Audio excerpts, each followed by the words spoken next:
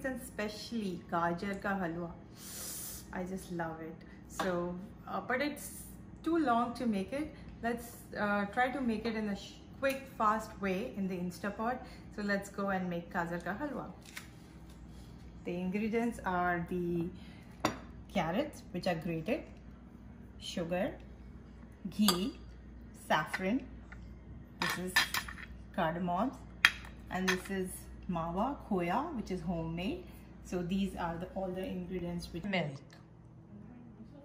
Which we need. We would need a Instapot to make it quick, fast.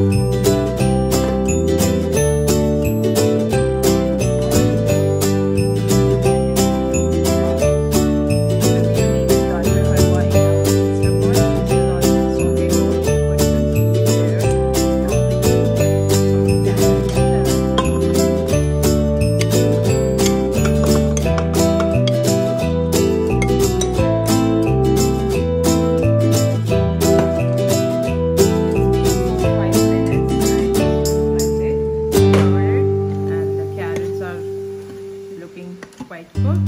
Now we're going to put